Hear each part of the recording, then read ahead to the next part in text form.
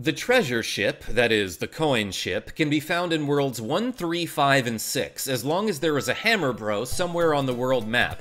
As a matter of fact, most players prefer to perform this trick in the very first level of the game. To activate the coins ship, you need to end any level with a coins value that is divisible by 11, and in this case I've collected 22 coins, which, as we all know, divided by 11 is 2. It's simple math, you got it.